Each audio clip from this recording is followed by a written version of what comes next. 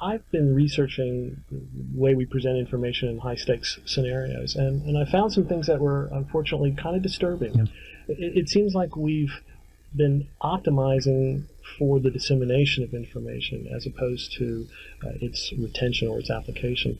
And this seems to have been the case throughout our evolution. The dissemination of information was the real problem. But we're still struggling with making that transition today. There was a General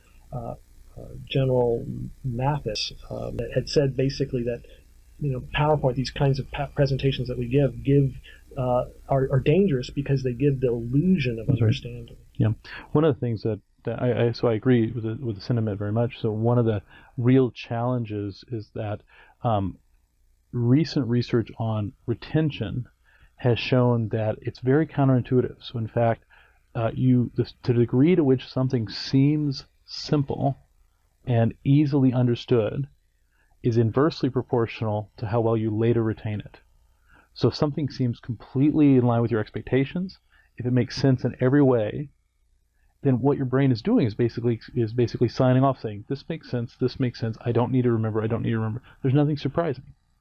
And if something is surprising, if it's challenging, if it's difficult, if it forces you to have the sense you're working at understanding it, that turns out to be much better for retention.